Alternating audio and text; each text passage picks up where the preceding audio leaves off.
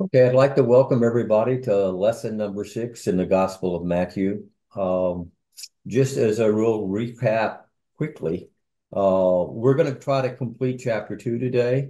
We have a lot to get through, but it's not too deep theologically. So maybe I think we can get through it, but if we don't, that's fine. You know how we operate. We go as far as we can. We answer as many questions. We take as much input. And if we only get 2 verses, so be it. That's God's will, not ours. That's the Holy Spirit's will, not ours. So, and one and the same. But with that, as we move into chapter 2, just look at where we were in chapter 1. And that is the fact that, we covered the genealogy, why that's so important. We covered really the birth of Jesus. We also discussed Matthew. Who was Matthew? He was a tax collector. What about that, and what does that mean? We discussed why was the Gospel of Matthew the first book in the New Testament, when in fact it wasn't, by many of the historians, the first book written in the New Testament. And so we talked about that, and we talked about why did the wise men show up in Jerusalem and not show up in Bethlehem?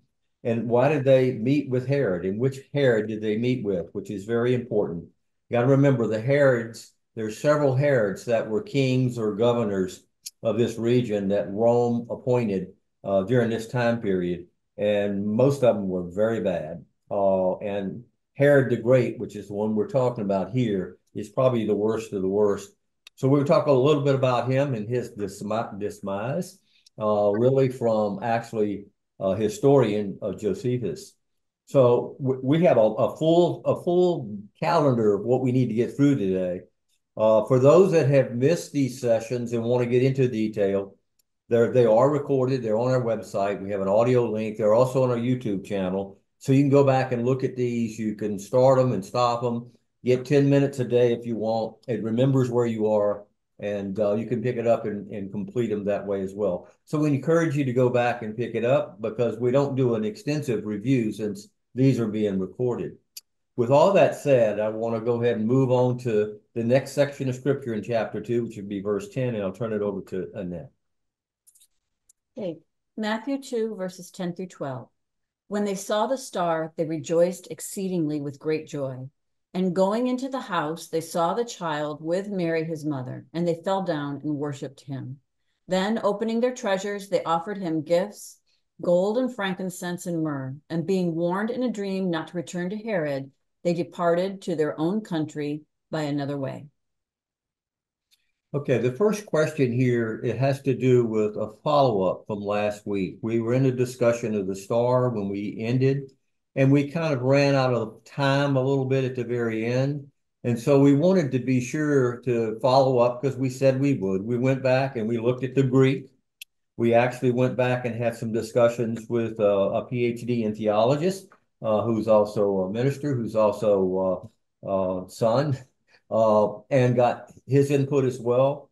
And so, but what we came back with, again, this is not trying to force a decision on anyone. This is giving you as much data as possible so you can do your own review, come to your own conclusion. And when we get done with it, really it doesn't make any difference in the long run because whether it was a star or whether it was not makes no difference in your salvation. And so we want to be sure as we get into scripture like this and we go off on kind of a rabbit trail here that we don't focus on the real core theology. We're really, this is called secondary theology. It's opinions. And it's important that you have that so that, as Dennis mentioned several times, you have people that want to really have reasons not to follow Christ, reasons that the Bible's not accurate, and we need to be prepared to answer these things. And so that's why we present so many different commentators' views so that you have the ammunition, you have what it takes to defend your belief in Jesus Christ and to defend the gospel message. So with that, in this discussion, as we went through and we did it, remember we finished and said, from the commentator's viewpoint, it could have been a star, could have been Jupiter and Saturn aligning, could have been a comet, could have been a meteor, or it could have been some ended up and said the Shekinah light of God, the glory of God. So those were kind of the summary of things that brought up. And as we look through this, Annette did the research on this, and when you look at the how star is used in the Bible, it's actually a word that doesn't really mean astrological bodies. It's a light in the sky can be referred to as a star. And so we have to be careful that when we say star, they didn't have a word for some of these things they were talking about, so they called them a star. So by far, the majority of the uses of star seems to be A metaphor. a metaphor, seems to be not really a literal star. And let me give you some examples, is that we have the glory of the stars indeed, that was in First Corinthians. Then we have in First Jude the wandering star whom, and I'm summarizing this, and in Revelation 1:16, the seven stars in Jesus's hands. Those were the seven churches. So we know those are not stars. And then also we have the seven stars in Revelation, he that holdeth the stars. We have the morning star that's there. We have the seven stars of the crown that's there. So we have the fallen stars. Remember, we said a third of the stars fell out of heaven. Well, we pretty know that's the fallen angels. And then we have Satan referred to as a star. And so what I'm talking about there is that we have a lot of references of the stars referencing something other than an astrological body. We also have where it's really unknown. You can't figure it out. And then we have times in which it looks like it's really referencing a light that is a star. It is a body. It is creation in our universe. So it's really confusing when you look through it. But if you look at the majority, most of the time it's not used literally. It's used as a metaphor, and we have to take that into consideration. With that said, I think well, what we got from the input is that it really could have been a phenomenal issue like the Northern Lights. When we see the Northern Lights, it's a wonder, and it gets us curious, and we want to go back and see them. And so you look at that, it could have been something like that. We don't know. When we look at the wise men, whatever it was, we know it wasn't a normal star that you look up at night and see, because they wouldn't have left everything and taken a 6-month journey, very costly, walk and get all the way to Jerusalem, not know exactly where they're going, if there wasn't something that was really shocking to them. So with that, that's really what we ran across. And Ed, I don't know, you did some of the research. You have anything else you want to add to that? No. Okay. So was there any questions? Well, I guess what I would say is just these first ones that are in Matthew, we can't tell. Yeah. So in some places it was very evident that it was metaphorical, and then in others it was very evident that it was actually literal. And the ones in Matthew we can't tell. So you decide. Right. And that's where we leave it. So unless there's any further discussion, we just wanted to follow up that was a to-do that we had last week, and we wanted to follow up with what our research there was. So any other discussion before we move on?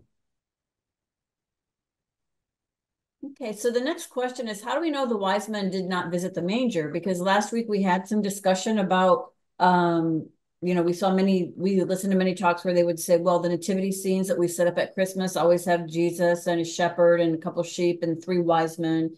And we discussed there not probably being 3, and why traditionally we use 3, 1 for each of the gifts. But how do we know they didn't go to a manger?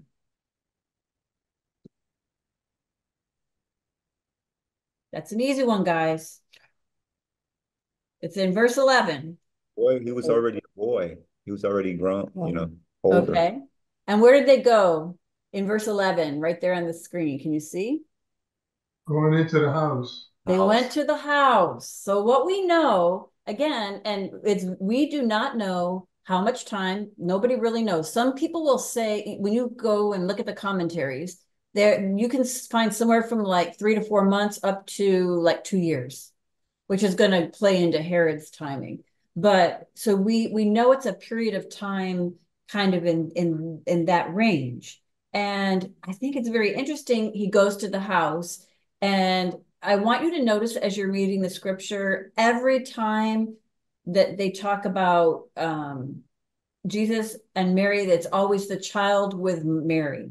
The child with Mary. So Christ is always the focus. We know in Hebrew or in this culture, whoever was listed first in a group was the most prominent. So we know that's telling.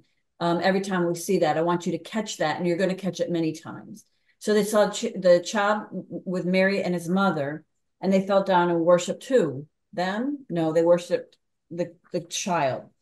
What we know about, so what this makes it very interesting, they're still in Bethlehem because that's where they were led to Bethlehem. They're in a home, so they've moved out of the manger and they've moved into a house, whether they're renting one, whether it's a family member that they're able to stay with. We have no background on that. We have no knowledge on that.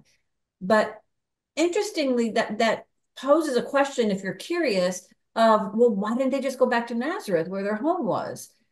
Is it because maybe at that time, until a baby was a certain age, you really wouldn't uproot them and move them for health reasons, or could have that been it?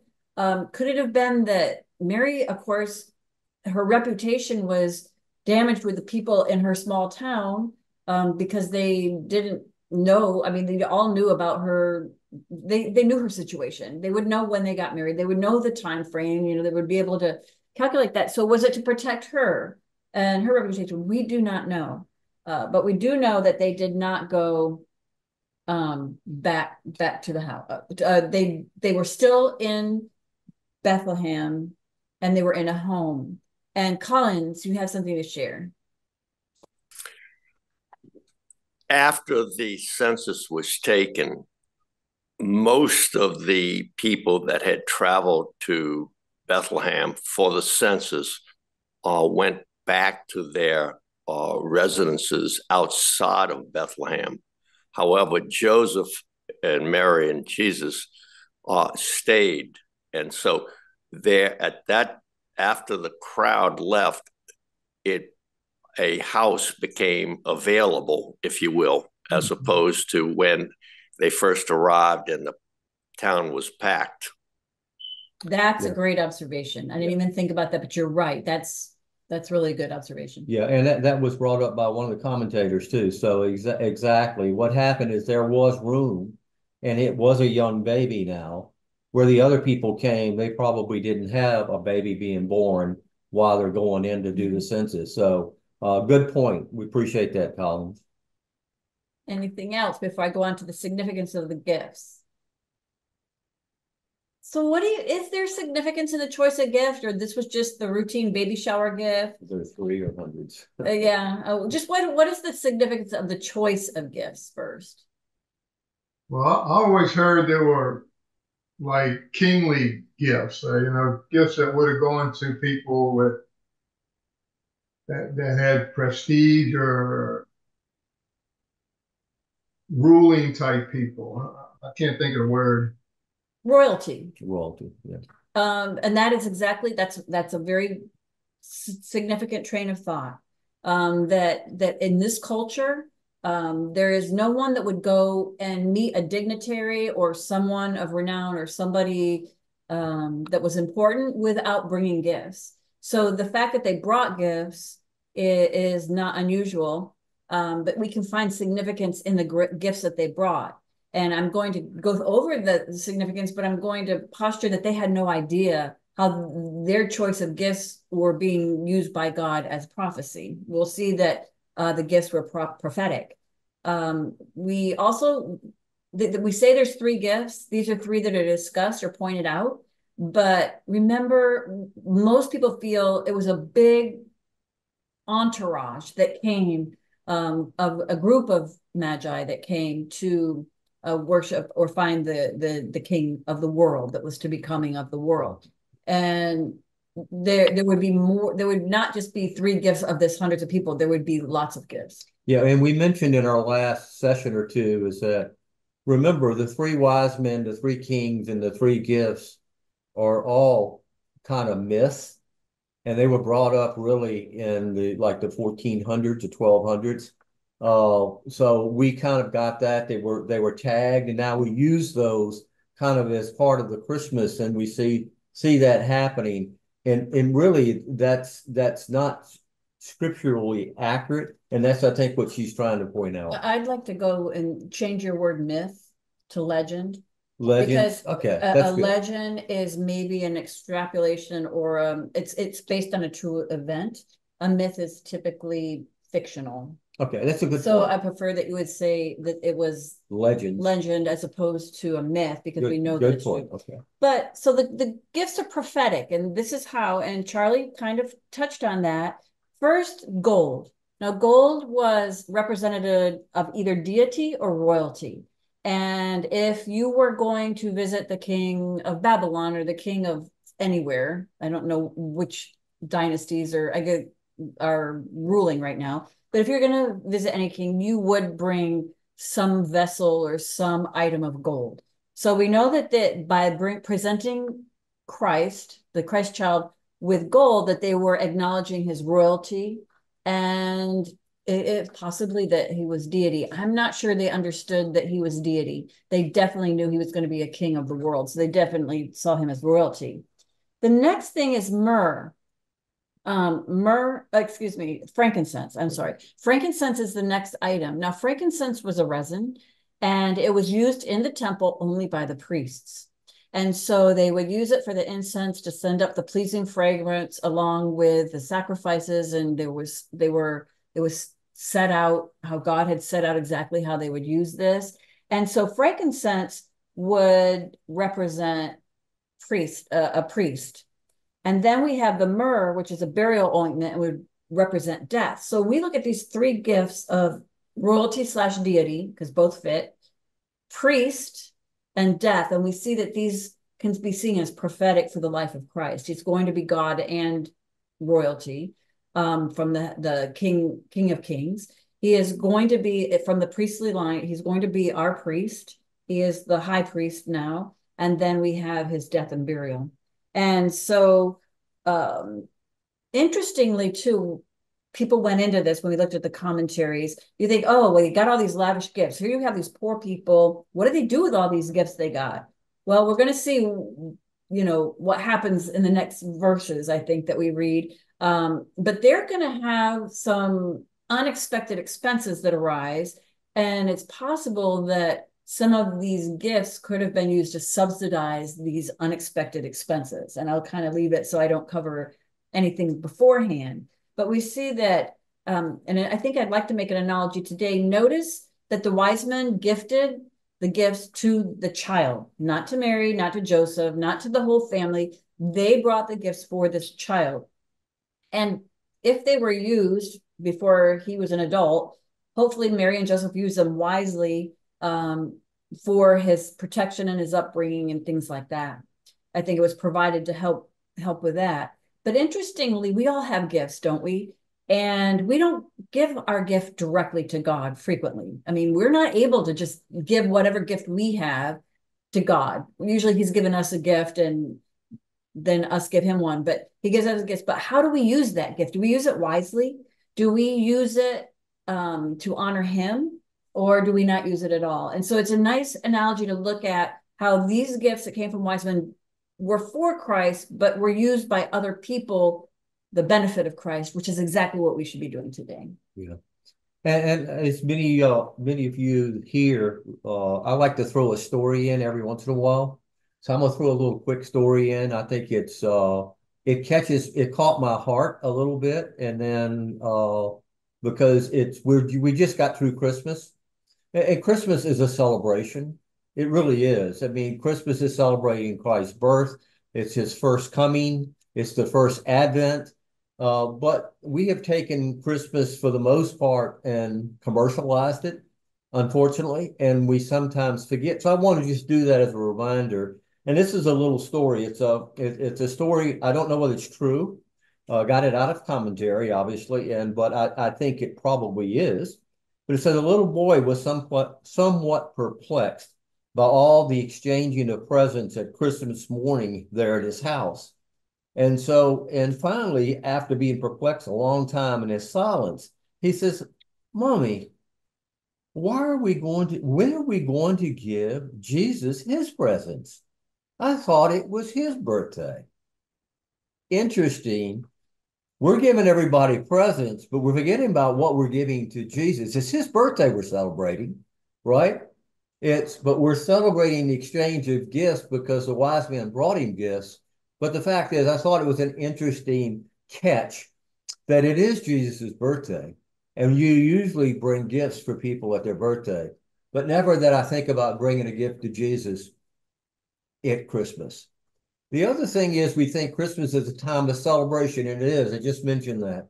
But when we look at the story of the birth of Christ in a manger and his first months or years on earth being, pursued to be killed, from Nazareth to Bethlehem is not an easy trip.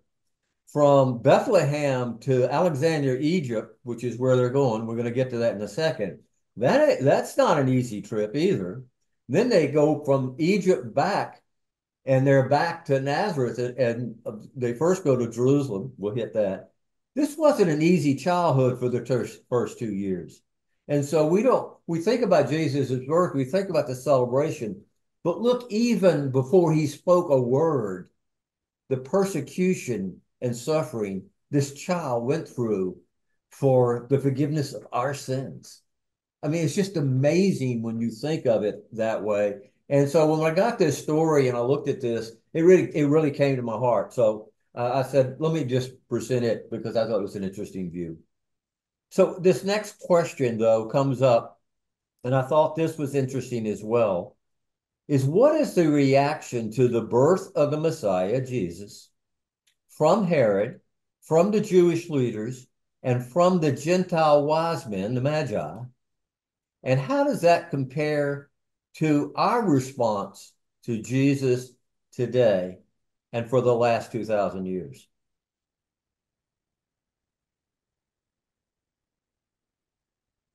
I thought it was an interesting view by several commentators. The first response from Herod was hatred, anger, didn't want anything to do with them.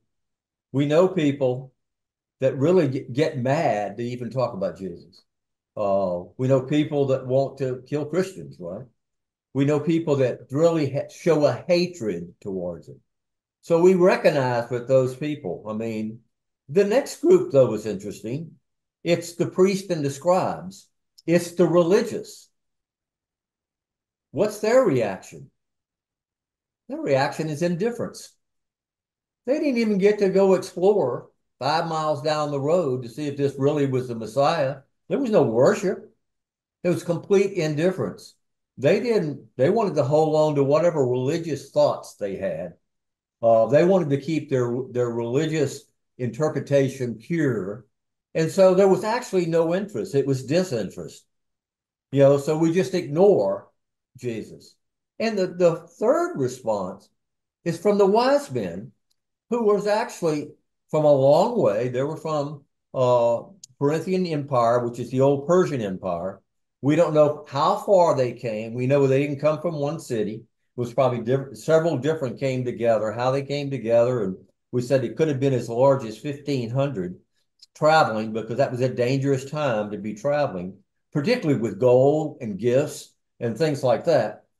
Their reaction was immediately recognized Jesus, sought after Jesus, pursued Jesus, and worshiped Jesus, and fell at his feet. Again, this is before Jesus ever spoke a word.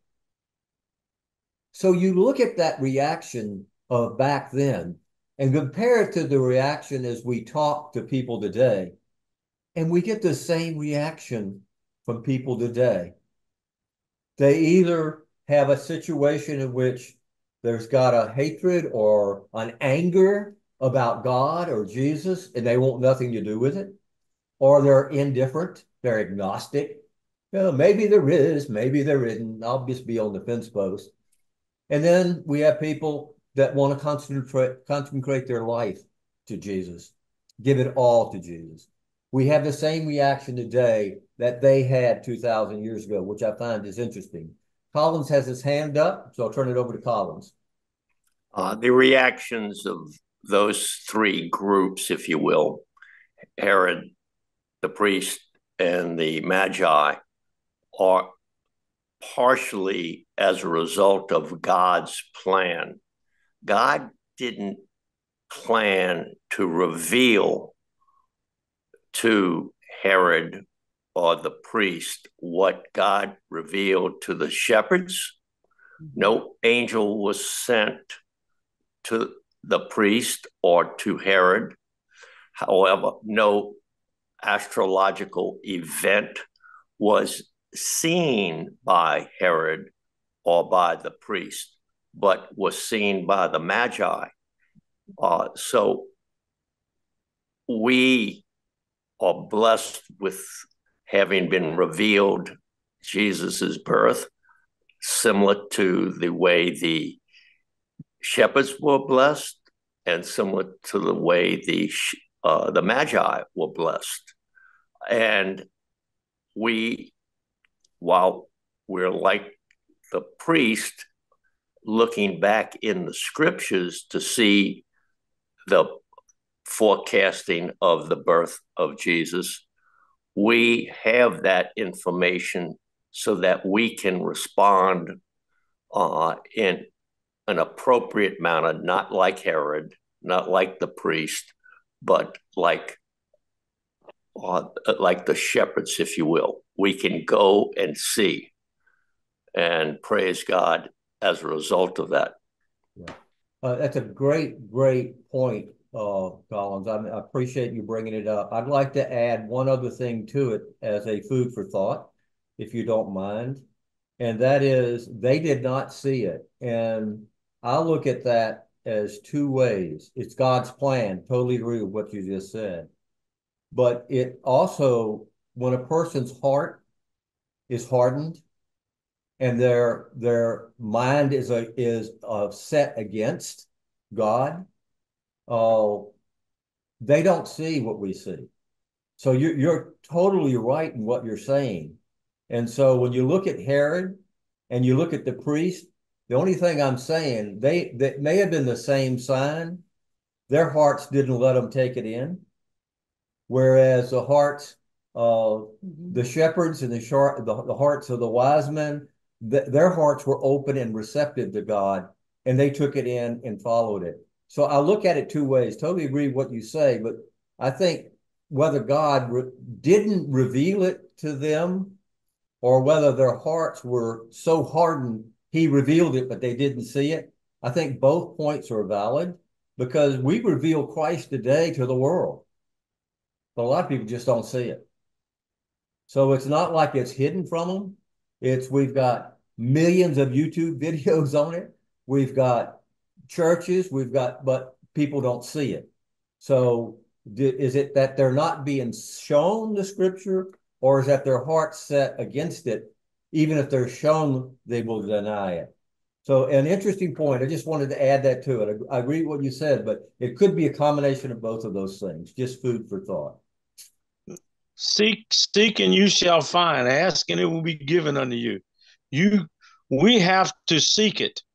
And God knows, Jesus spent a lot of time with the sinners, and he worked with them, and he and that's what we should, but he didn't spend much time with the Pharisees. Why? He knew their hearts weren't going to change. Don't cast your pearls before swine. And God knows who to reveal what to. And he probably doesn't waste a whole lot of time on the people that aren't going to change. Yeah, good point, Dennis. Yeah.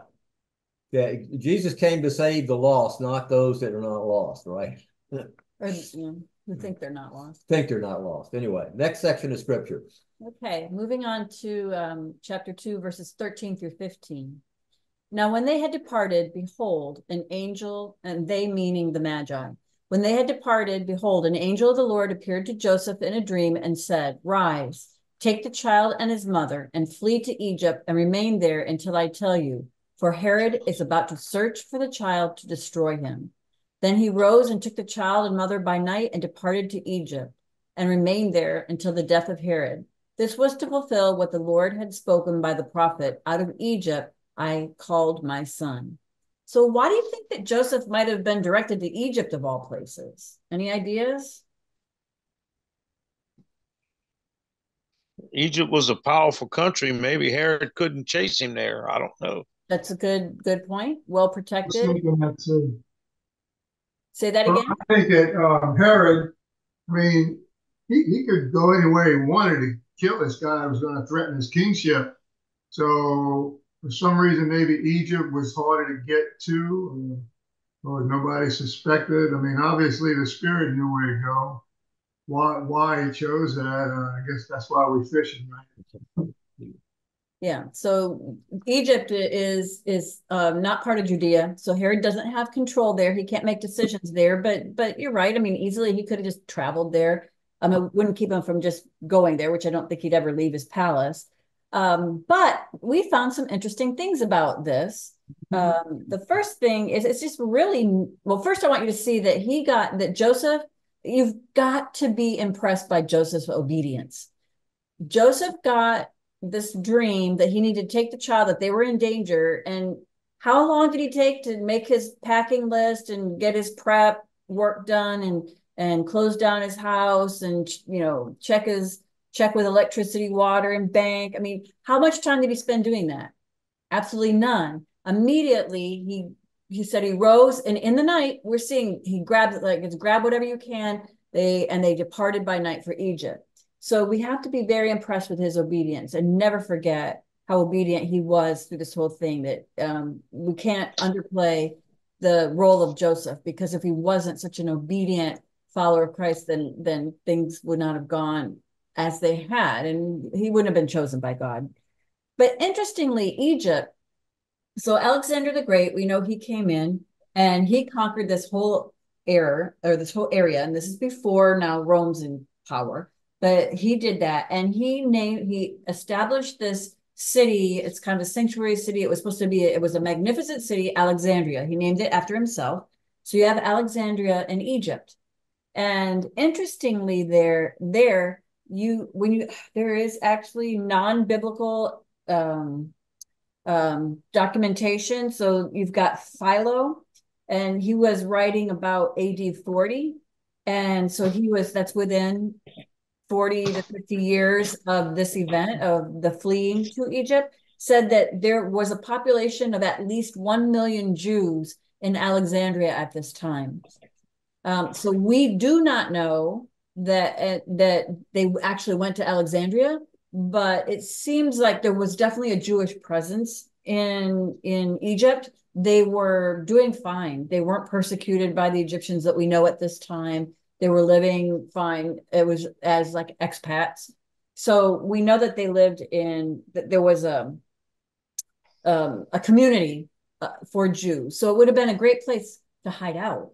It would have been, so if they go to a place with 1 million Jews, it's not like they go to this little village and they said, hey, do you have any new people? And they, well, yeah, that family, they'd be kind of dispersed or hidden within this population of over 1 million people, or this community. And so that was interesting. But it's interesting also. One of the commentators made the point what does it say about humanity, that when God introduced humanity to his deity and brought it to earth in the most simple, basic form, a non-threatening form as an infant, still the reaction of humanity was to try and destroy him. Yeah. Just an interesting sight that I saw, and it makes your heart heavy to know that humanity is always tried to remove, as Herod being the first, trying to remove the Christ. Yeah.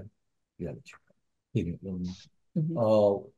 other thing that's interesting here is the fact that Egypt is a part of Alexandria's empire. When Alexandria died, Egypt was taken by Ptolemy, and Ptolemy ruled Egypt.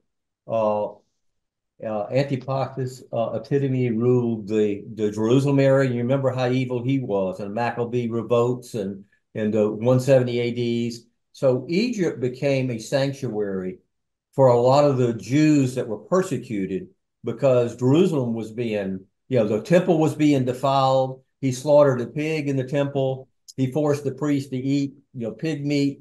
I mean, it was atrocious. He's killing people.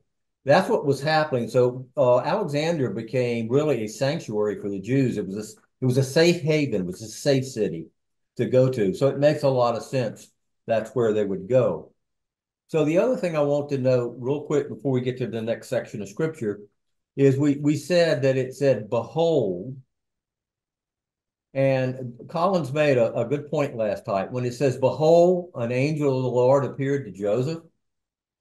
And we see behold. Behold really means, hey, pay attention. Verily, verily, truly, truly. You need to pay attention to this. And I want to make clear, when I first read this, I thought it was, behold, Joseph, listen to the angel. I read it that way, and that was wrong in my opinion. The behold is for you and I. Joseph was already behold. He had a dream, he saw an angel. He didn't need an angel to be behold.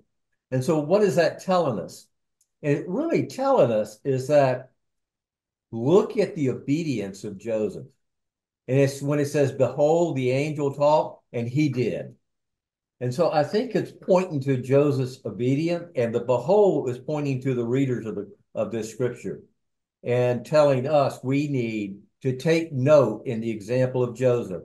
The other thing about Joseph, we notice it's the child and Mary, it's the child and the mother. Joseph is not anywhere except leading the family. And all the visions and dreams, whether these are visions or dreams or actually God speaking, we don't know. Because we remember just before this, it said that in the dreams, the wise men, would that also wise men have the same dream? No, I really think God spoke to them as a group and said, don't go back through Jerusalem, Herod's. And so anyway, we don't know sometimes whether it's God speaking or whether it's the angel speaking for God, or whether it is the angel of God, which is Christophany. It's a pre-incarnate form of Jesus that comes to earth prior to his birth. So all those, when it says dreams and spoke to God, could be coming from those different ways. And I just want to make that point as we move forward. Next section of scripture. Then Herod, when he saw that he had been tricked by the wise men, became furious and sent and killed all the male children in Bethlehem and in all of that region who were 2 years old or under, according to the time that he had been ascertained from the wise men. Then was fulfilled what was spoken by the prophet Jeremiah. A voice was heard in Ramah, weeping and loud lamentations, Rachel weeping for her child. She refused to be comforted because they were no more. So remember, we just got out of verse 15, says out of Egypt. That is also satisfying a prophet that it's going to go, he's going to have to come out of Egypt. So they went to Egypt for a particular reason that we're going to get to. Now we're getting to a section of scripture that is another Old Testament prophet being fulfilled. So I want you to look at that, and we'll have that question as the very last question here. So this next question, let me look for it, is what was the purpose of him killing all the male children?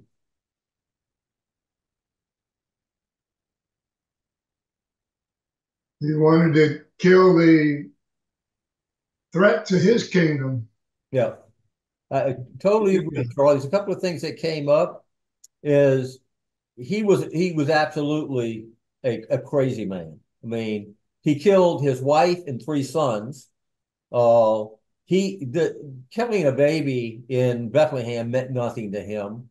So he wanted to be sure he got any baby that was in a timeline that these wise men gave him. And so the whole point here was, here Jesus is born, hasn't spoken a word, and they're already trying to kill him. And that's really interesting that that's going on right now.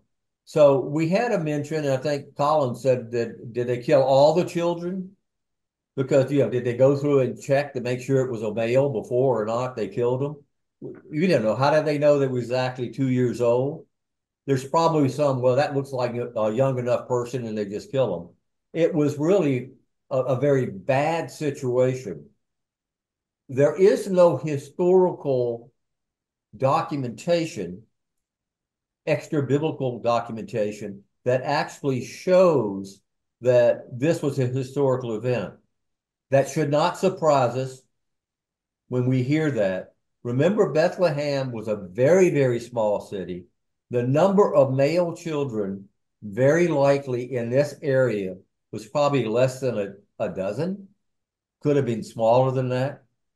And in the massacre which Herod did, killing a dozen children down in Bethlehem would have had no historical relevance at all.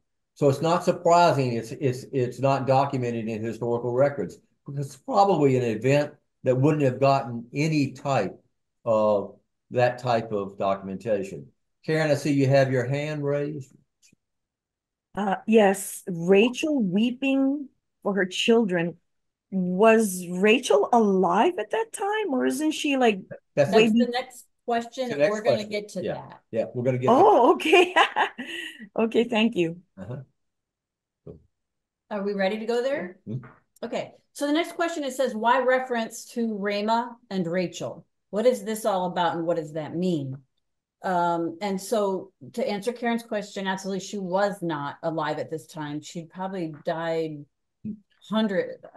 I don't even know. 1,000 years ago. She died many, many, many years before. Remember we said last week when we were talking about the significance of Bethlehem, one of the things was that Rachel was buried there. And but then you say, well, what is this Ramah?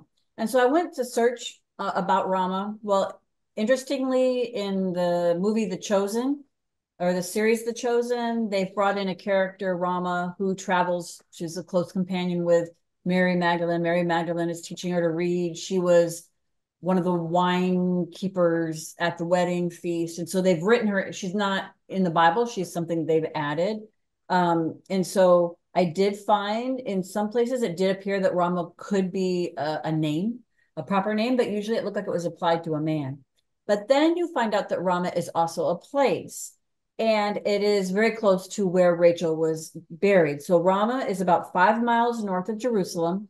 And we know that Bethlehem's probably really close to it. It might be like part of Bethlehem or right outside of Bethlehem, not too far. Interestingly, our sermon series on Sundays at our church here is in 1 Samuel, and Elkanah and Hannah. Hannah's the woman who prayed urgently and feverishly, pleased that God would take away her barrenness and give her a son, and she would dedicate this son to the Lord for the rest of his life. They were from Ramah. I found that, and I didn't remember that that's where they were from. So it's just a small little place. So then now what is the reference to Ramah and Rachel? Well, Ramah, I think, is a location. I think it's this actual city, but Rachel was being used as a simile or a metaphor. She was used as metaphorically representing the mothers of Israel crying at the back at the time of Jeremiah's 1 Samuel, the prophet. This came out of Jeremiah, right? This prophecy, excuse me. At the time of Jeremiah's prophecy, which is way before this, they were looking at the captivity by Babylon and the children being removed. And so they were saying Rachel was used as the metaphor for all Israeli mothers at the loss, at slaughter and deportation of their children. And so it goes back to this Old Testament prophecy of Jeremiah. Any other questions? And let me add to that, Karen, to add to this is that many times prophecy in the Old Testament is referencing near term, and near term many times happens at the time of the prophet's life. It references midterm, which is outside of the prophet's life. It's in the future, but it's in our past. and it references also prophecy that could be we haven't seen yet.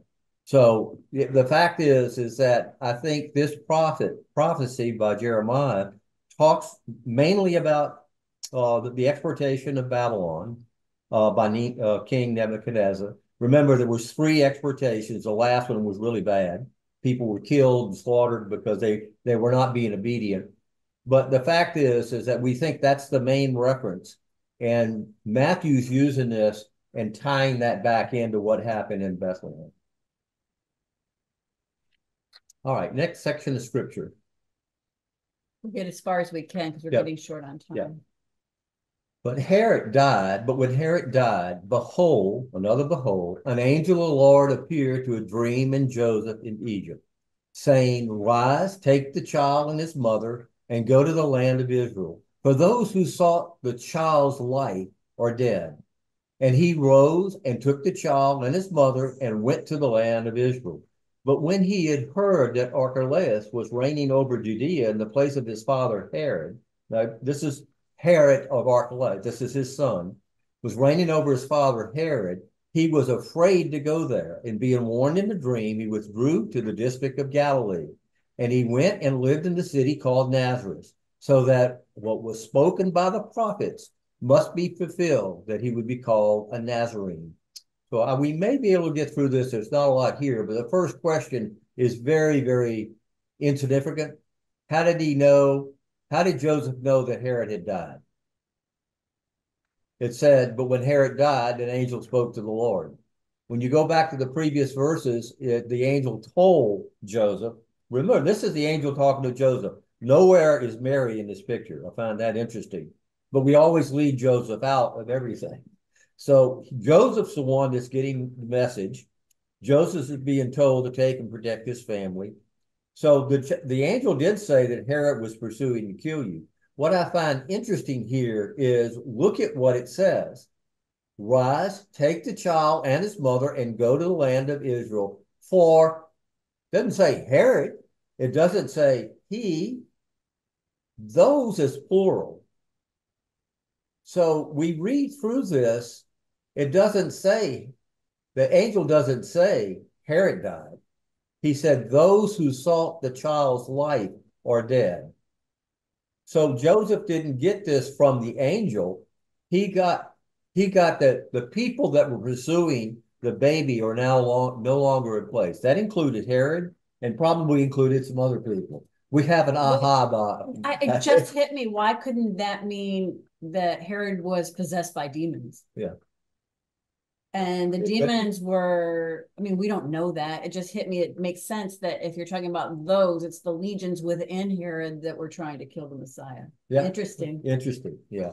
So anyway, I think it's an interesting point here. Now I want to just run down here. I know we'll run out of time. That's okay.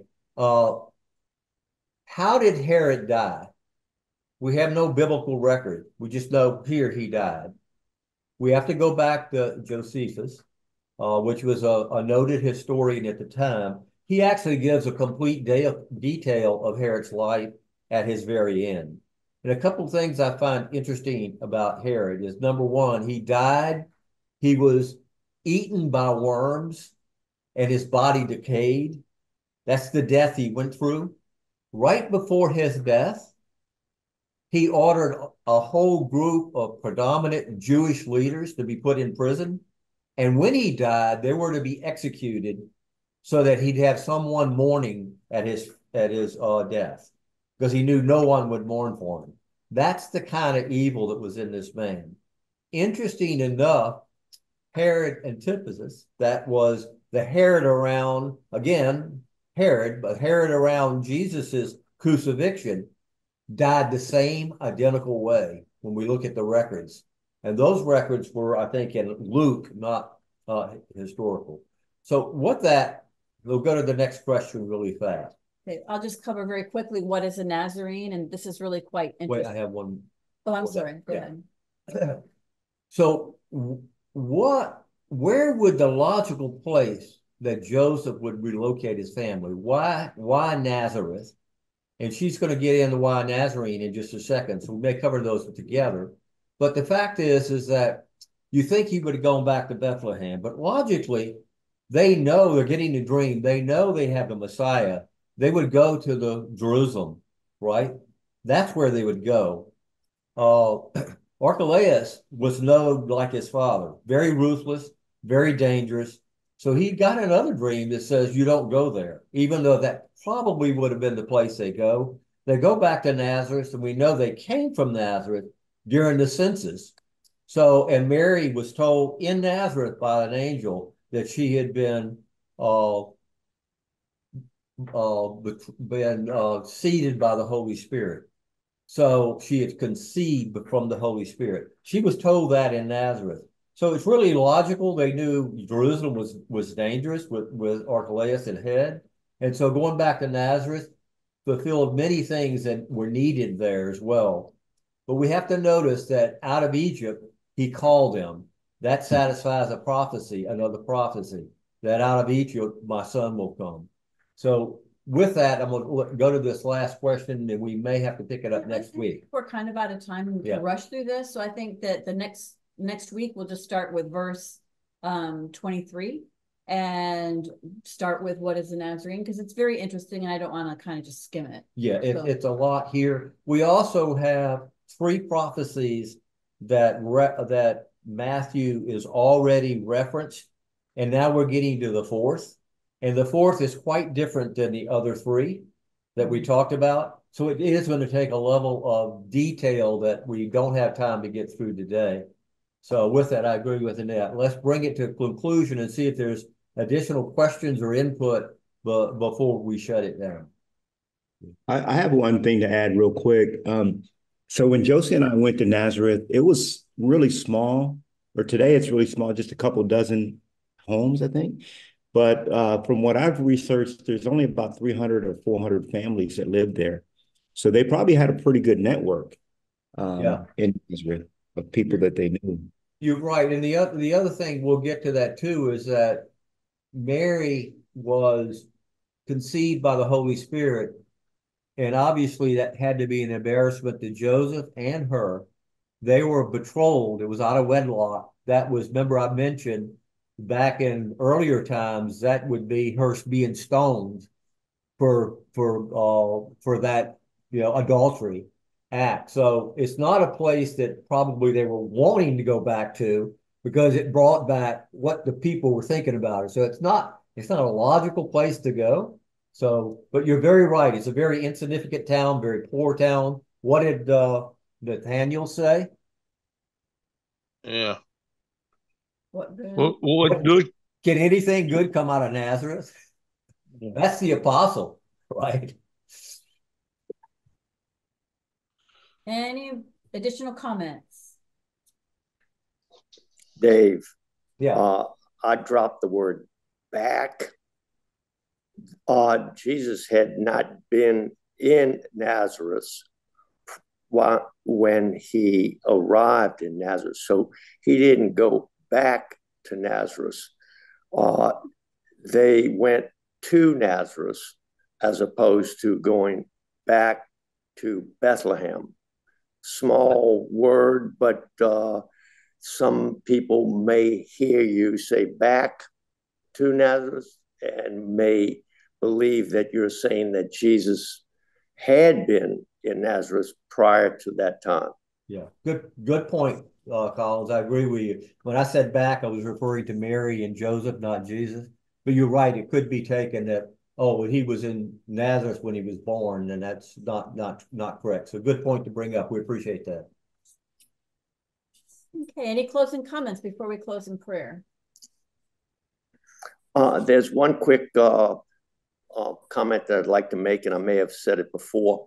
When the baker that was creating the king cake to commemorate the visit of the Magi to the Christ child, he chose the oval shape rather than make it like a poor boy loaf to represent the path that the wise men had come in to Bethlehem and then went out another way to go to their their homelands. And king cakes are a big deal now as a way that we can, if you will, remember that they are symbols of the wise men coming to visit the Christ child and to bring him gifts. So let's, whenever we see one or eat one, remember the origin of that. Yeah, it's a good point. I didn't know that. There's not a lot of king cakes in Puerto Rico, but it's very big, obviously, in Louisiana and Mardi Gras and that time period. But it's interesting they don't come like a donut. It is got a break where they go back a different way. So that's interesting. Okay, let's close in prayer. Our dear And Heavenly there's a child in the king cake. it is a child, it's a baby in there, right? Mhm. Yeah. If you bite the baby, you get to buy the next king cake. Okay, let's go ahead and close in prayer. Our dear Heavenly Father, thank you. Thank you for a time to come together and honor you and worship you through the study of your word. It is an adoration of you and the gift of the word that you've given us. It is a way that we acknowledge you and bow down to you by knowing your word. And it's the only way for us to live is by knowing you. So we just praise you and thank you for this time we had together, and we pray for your blessings and guidance and protection throughout this week. In Jesus' name, amen.